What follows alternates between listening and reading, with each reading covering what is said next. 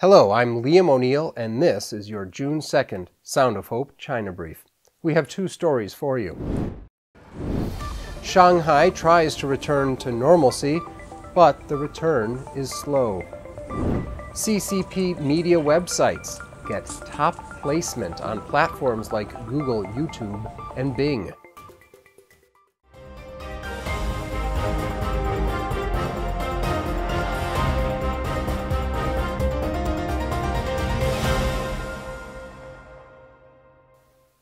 Shanghai's COVID lockdown officially ended on June 1st.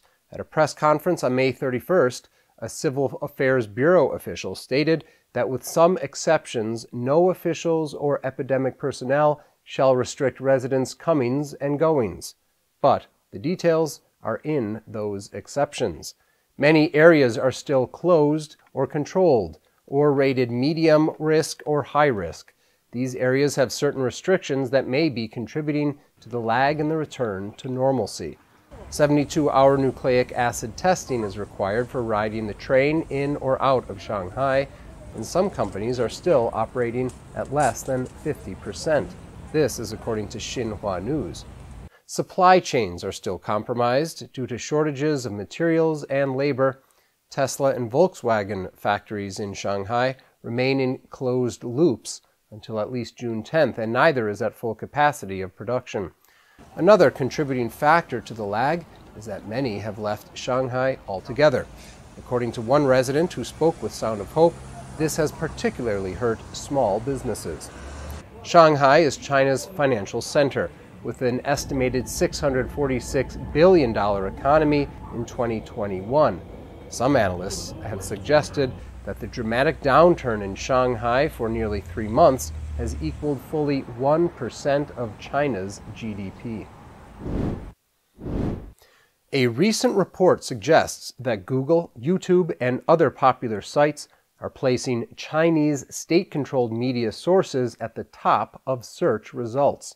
This is greatly helping China improve its soft power influence around the world. According to the Wall Street Journal, a new report from the Brookings Institute and the Alliance for Securing Democracy found that searches for China's human rights record and COVID-19 related content often reflect the CCP's stance in the top finds. Jessica Brandt, one of the lead authors of the report, studies authoritarian government influence on the internet. She expressed surprise. Someone who searches for Xinjiang on Google is likely to encounter Beijing-friendly content that whitewashes China's human rights record, she said.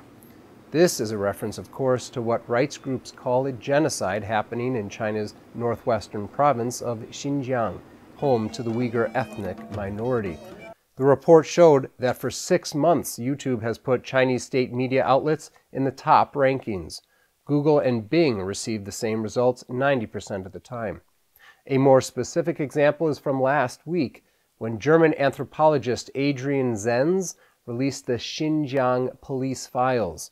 The documents were obtained by hackers and show photos and other personal information of more than 2,800 detainees in Xinjiang detention centers.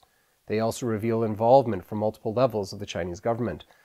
On May 26th, just 2 days after publication, a U.S.-based search for Adrian Zenz on Google top page yielded one Chinese state-run media result, while YouTube showed 4 videos in its first page.